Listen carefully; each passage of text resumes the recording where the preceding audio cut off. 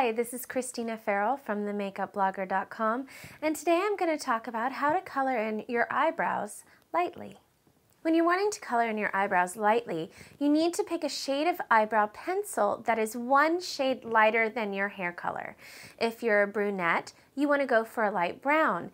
If you're a light brown, go for blonde. Start by applying your eyebrow pencil in light feather-light strokes from the base of your eyebrow all the way to the outer tip.